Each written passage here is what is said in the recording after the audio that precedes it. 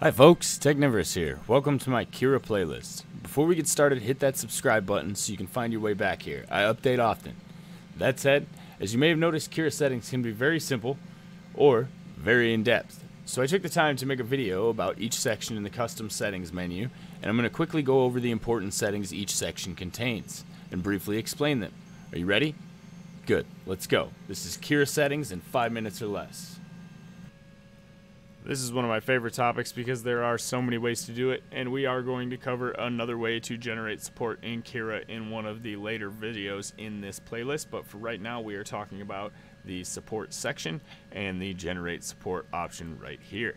Once I click that option, I will get a couple other options that pop up eventually, and here they are. Now, you'll notice a support pattern. This is similar option-wise to the infill pattern, only there are fewer of them. There are still quite a few, and they are adding more all the time. But basically changing this changes the pattern of the support itself as it's built up to the model. Now, none of this really means anything in most prints. You want to go with lines or grids because they are easiest to remove. The zigzag is pretty easy as well. But different patterns will have different interfaces with the model, and while you can change the support density as well as the infill density, you can also change the support Z distance, and what this is going to do is change the distance from the top and bottom of the support structure to the print. Basically, it will create a skin between the support and the print to reduce artifacts left on the actual print surface by the contacts with the support. There are also other settings here. Connect support zigzags, and this is going to increase the strength of zigzag support structure, and it's only available while zigzag is selected. You can see as you click different supports, it changes to a different option. So here it says connect support lines instead. So things are changing constantly depending on what other settings you have turned on and off. So you do need to kind of keep an eye on that sometimes, but usually they work pretty well together and it's not really a problem. Now this here support roof is going to be a dense slab of material. It generates between the top of the support and the model and creates a skin between the model and support. And what this means is, again, it's easier to remove from the model because it doesn't have those contact points. The same with the enable support floor. It doesn't have the contact points. It is a smooth surface printed against a smooth surface, so there is a very minor crack through it basically that is engineered to be there, and they separate smoothly without any problems.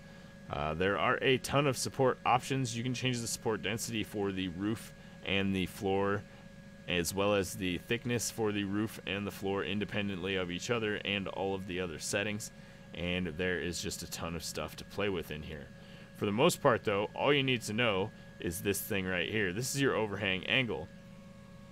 There are overhang tests you can print for your specific printer, and depending on what filament you're using and whether or not it works well with a fan, you can get these pretty steep. I know my TiVo Tarantula Pro will print an angle up to about a 75 degree without needing support. My Ender 3 on the other hand, I leave it 60 because it needs support around 58 degrees. So that's something that you'll have to find that is printer specific, but it can also be dependent on the filament. Some filaments have overhangs better with the fan, some without the fan. So that's where all of these settings begin to come together, and where you really need to know at least the minimum of each setting in each section. As always, this channel is brought to you by these fine Patreon supporters. If you'd like to support the channel on Patreon, head over to www.patreon.com/Technivorous. That's going to be it for this video. As always, I am Technivorous, and thanks for watching. Don't forget to check out our main channel page where we do a free giveaway for our subscribers every month. So far, we've given away things like a Capricorn PTFE tubing kit and spools of filament. So the giveaway videos are always pinned to our main channel page. So all you have to do is subscribe and leave a comment on the giveaway video for the current contest.